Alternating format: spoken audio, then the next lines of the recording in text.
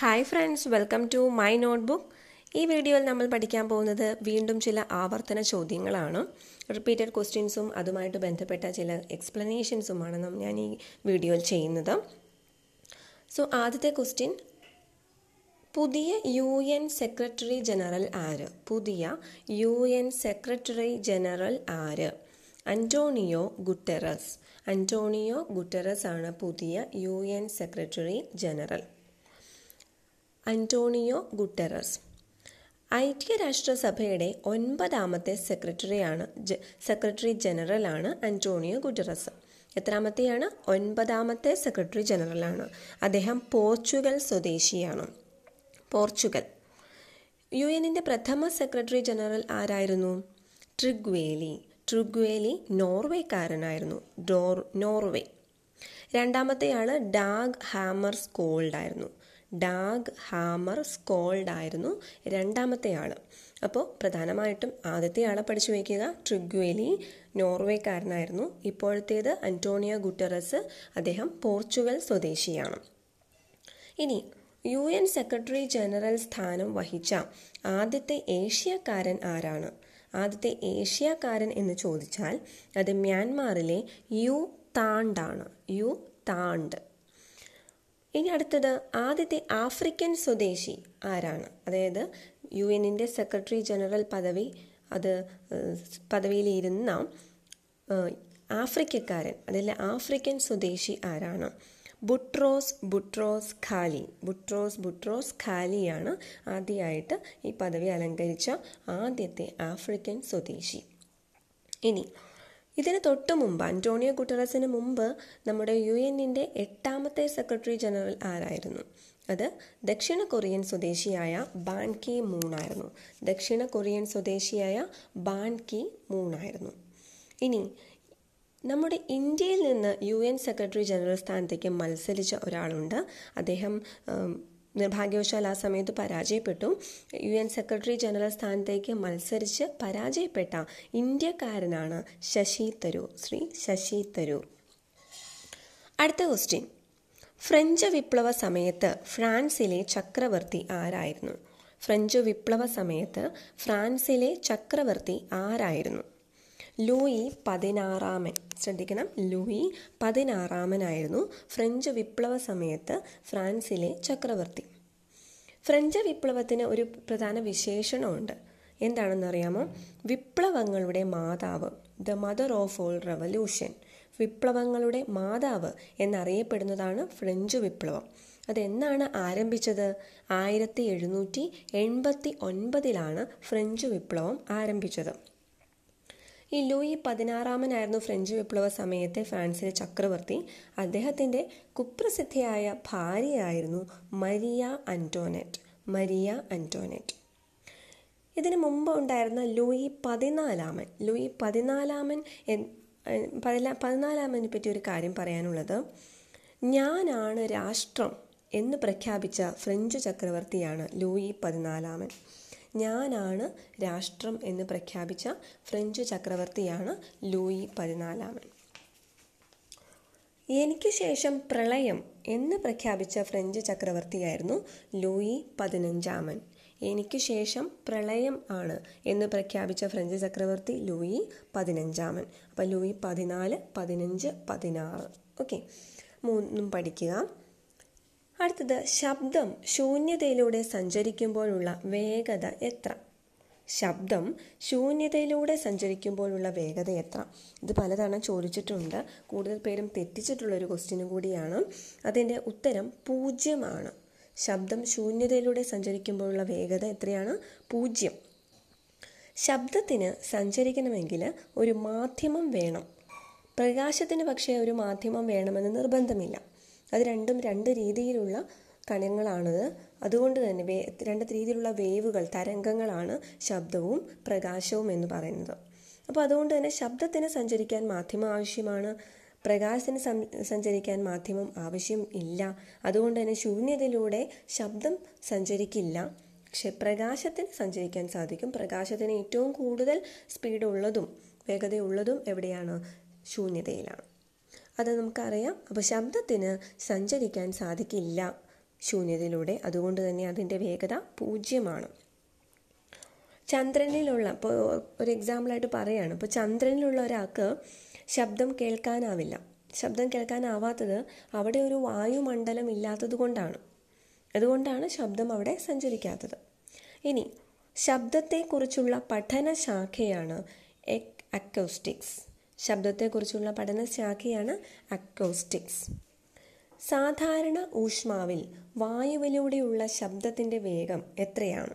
സാധാരണ ടെമ്പറേച്ചറിൽ വായുവിലൂടെയുള്ള ശബ്ദത്തിൻ്റെ വേഗത 340 മീറ്റർ പെർ സെക്കൻഡാണ്. ഒരു സെക്കൻഡിൽ ശബ്ദം 340 മീറ്റർ സഞ്ചരിക്കും. ഇനി മനുഷ്യരിൽ ശബ്ദം പുറപ്പെടുവിക്കുന്ന തൊണ്ടയിലെ ഭാഗം, അതാണ് ലാറിങ്സ്. മനുഷ്യരിൽ ശബ്ദം പുറപ്പെടുവിക്കുന്ന തൊണ്ടയിലെ ഭാഗമാണ് ലാറിങ്സ്. നമ്മൾ കേൾക്കുന്ന ശബ്ദം നമ്മുടെ ചെവിയിൽ ഒരു 10-1 സെക്കൻഡ് സമയത്തേക്ക് തങ്ങി നിൽക്കും. നമ്മൾ കേൾക്കുന്ന ശബ്ദം ചെവിയിൽ 10-1, 1/10 അത്രയും സെക്കൻഡ് സമയത്തേക്ക്, ഒരു സെക്കൻഡിൻ്റെ 10-1 സമയത്തേക്ക് തങ്ങി നിൽക്കും. ഇനി ജലത്തിലൂടെയുള്ള ശബ്ദവേഗം എത്രയാണ്? ജലത്തിലൂടെ ശബ്ദവേഗം ഒരു സെക്കൻഡിൽ 1435 മീറ്ററാണ്. 1435 മീറ്റർ ഒരു സെക്കൻഡിൽ സഞ്ചരിക്കും ശബ്ദം. ഏതിലൂടെ? ജലത്തിലൂടെ. ഇനി ശബ്ദ തീവ്രത അല്ലെങ്കിൽ ശബ്ദത്തിൻ്റെ ഉച്ചത രേഖപ്പെടുത്തുന്ന യൂണിറ്റ് ഏതാണ്? ശബ്ദ തീവ്രത അല്ലെങ്കിൽ ശബ്ദത്തിൻ്റെ ഉച്ചത രേഖപ്പെടുത്തുന്ന യൂണിറ്റാണ് ഡെസിബൽ. 20,000 ഹെർട്സിൽ കൂടുതലുള്ള ശബ്ദ തരംഗങ്ങൾ അൾട്രാസോണിക് എന്നറിയപ്പെടുന്നു. 20,000 ഹെർട്സിൽ കൂടുതലുള്ള ശബ്ദ തരംഗങ്ങൾ എന്നറിയുന്നു അൾട്രാസോണിക്. 20,000 ഹെർട്സ് അല്ലെങ്കിൽ 20 കിലോ ഹെർട്സ് അതിൽ കൂടുതലുള്ള ശബ്ദ തരംഗങ്ങളെ അൾട്രാസോണിക് എന്നാണ് പറയുന്നത്. ഇനി 20 ഹെർട്സിൽ കുറവുള്ളതിന് ഇൻഫ്രാസോണിക് എന്ന് പറയും. ഇൻഫ്രാസോണിക്. അപ്പോൾ 20 മുതൽ 20 കിലോ ഹെർട്സ് വരെ അല്ലെങ്കിൽ 20,000 ഹെർട്സ് വരെ ഉള്ളതാണ് നമുക്ക് കേൾക്കാൻ സാധിക്കുന്ന ശബ്ദ ഫ്രീക്വൻസി. ഓക്കെ, അപ്പോൾ അതിൽ 20,000 മുകളിലുള്ള ശബ്ദങ്ങൾ അൾട്രാസോണിക് എന്നും 20 ഹെർട്സിൽ താഴെയുള്ളത് ഇൻഫ്രാസോണിക് എന്നും അറിയപ്പെടുന്നു. ഇനി അപ്പോൾ എന്താണ് സൂപ്പർ സോണിക്? സൂപ്പർ സോണിക് എന്ന് വെച്ചാൽ ശബ്ദത്തേക്കാൾ 2 ഇരട്ടി വേഗം ഉണ്ടെങ്കിൽ അതിന് സൂപ്പർ സോണിക് എന്ന് പറയുന്നു. ശബ്ദത്തേക്കാൾ 2 ഇരട്ടി വേഗമുണ്ടെങ്കിൽ, അതായത് 340 × 2 ഇരട്ടി വേഗം ഉണ്ടെങ്കിൽ, അതായത് 680 മീറ്റർ പെർ സെക്കൻഡ് ആണ് വേഗമെങ്കിൽ അതിന് സൂപ്പർ സോണിക് എന്ന് പറയും. സൂപ്പർ സോണിക് വിമാനങ്ങൾ എന്നൊക്കെ പറയുന്നത് സൂപ്പർ സോണിക് സ്പീഡിൽ പോകുന്നത് കൊണ്ടാണ്. ഇനി ശബ്ദത്തിൻ്റെ പകുതി വേഗം അതിന് പറയുന്നതാണ് സബ് സോണിക്. ശബ്ദത്തിൻ്റെ പകുതി വേഗതയുള്ളൂ എങ്കിൽ അതിന് പറയുന്നത് സബ് സോണിക് എന്നാണ്. അടുത്ത ചോദ്യം, HS പ്രണോയ് ഏത് കായിക ഇനവുമായി ബന്ധപ്പെട്ടിരിക്കുന്നു? HS പ്രണോയ് ഏത് കായിക ഇനവുമായി ബന്ധപ്പെട്ടിരിക്കുന്നു? ഉത്തരം ബാഡ്മിൻ്റൺ. കേരളത്തിൽ ജനിച്ച HS Prannoy 2017 US open badminton ജേതാവാണ്. 2017 US open badminton ജേതാവാണ് HS Prannoy. ഇന്ത്യക്ക് വേണ്ടി ഒളിമ്പിക്സിൽ ആദ്യമായി വെള്ളി മെഡൽ നേടിയ വനിതയാണ് ബാഡ്മിൻ്റൺ താരമായ PV സിന്ധു. ഒളിമ്പിക്സിൽ ആദ്യമായിട്ട് വെള്ളി മെഡൽ നേടിയ വനിതയാണ് ബാഡ്മിൻ്റൺ താരമായ PV സിന്ധു. അവരും ബാഡ്മിൻ്റൺ തന്നെയായിരുന്നു. അത് ഏത് ഒളിമ്പിക്സിലാണ്? 2016 റിയോ ഡി ജനീറോ ഒളിമ്പിക്സിലാണ് സിന്ധുവിന് വെള്ളി മെഡൽ നേടിയത്. ഇനി ഇന്ത്യക്ക് വേണ്ടി ഒളിമ്പിക്സ് വെങ്കലം നേടിയ വനിതാ ബാഡ്മിൻ്റൺ താരമാണ് Saina Nehwal. സൈനയുടെ ആത്മകഥയാണ് playing to win. അപ്പോൾ സൈന നെഹ്വാളിൻ്റെ ആത്മകഥയാണ് പ്ലേയിങ് ടു വിൻ. ഇനി അടുത്ത ചോദ്യം, മൗലിക കർത്തവ്യങ്ങൾ ഫണ്ടമെൻ്റൽ ഡ്യൂട്ടീസ് അത് പ്രതിപാദിക്കുന്ന ഭരണഘടനാ ഭാഗം ഏതാണ്? മൗലിക കർത്തവ്യങ്ങൾ പ്രതിപാദിക്കുന്ന ഭരണഘടനാ ഭാഗം ഏതാണ്? ഭാഗം 4A. 4A ആണ് മൗലിക കർത്തവ്യങ്ങൾ പ്രതിപാദിക്കുന്ന ഭരണഘടനാ ഭാഗം.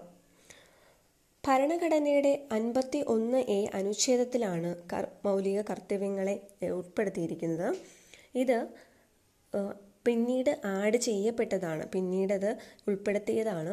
1976 42-ാം ഭരണഘടനാ ഭേദഗതി constitutional അമെൻമെൻറ്റായ 42 constitutional amendment 42nd amendment പ്രകാരമാണ് അത് ആഡ് ചെയ്തത്.